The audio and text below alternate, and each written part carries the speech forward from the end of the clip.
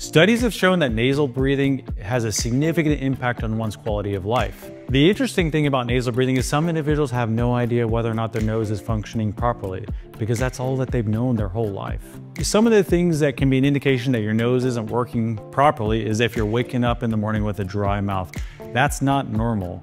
We as human beings are what are called obligate nasal breathers. Our nose has been evolutionarily designed to be our primary means of breathing. We're not supposed to breathe through our mouth all day or all night long. Something else that presents here in the clinic quite frequently is a patient that's had a lot of dental issues. When people do a lot of mouth breathing all day and all night long, it'll shift the type of bacteria in the mouth to a type that have a higher likelihood to cause dental caries or strep cavities, and also gingivitis and bad breath. One of the most common reasons patients come to see me is trouble sleeping. They often tell me, I'm tossing and turning all night, and when I wake up, I just don't feel rested.